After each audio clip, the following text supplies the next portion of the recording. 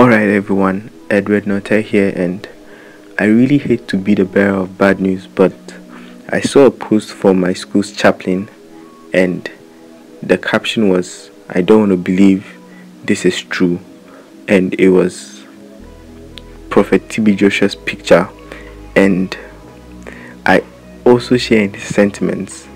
Like, I'm really sad. I also don't want to believe that it's true. I really pray it's a hoax. If it is, the moment I find out, I'll bring down this video.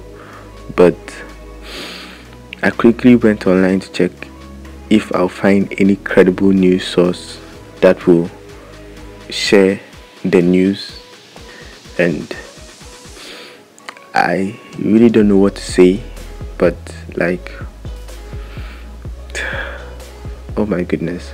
Well, I am a Christian, and I'm a very, very proud Christian. In fact, my first channel was a gospel channel, and the Bible says that we are not like them that do not hope.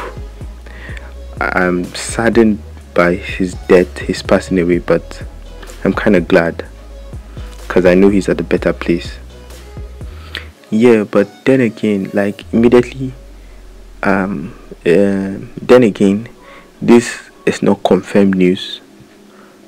I'm just seeing this online, and the reaction from my chaplain's post, and I've seen a few other people already reacting to it. I pray it's not true, but